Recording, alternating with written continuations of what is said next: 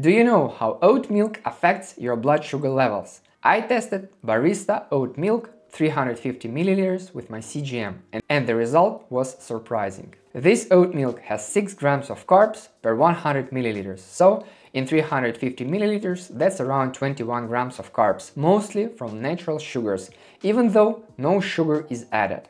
Before drinking, my blood glucose was 5.1. Within about 35 minutes, it spiked to 7.4, a rise of 2.3 millimoles or 45%. That's above the ideal safe limit, which is a 30% spike from the base level. Even though it's plant-based, oat milk can hit your blood sugar fast, especially in large amounts.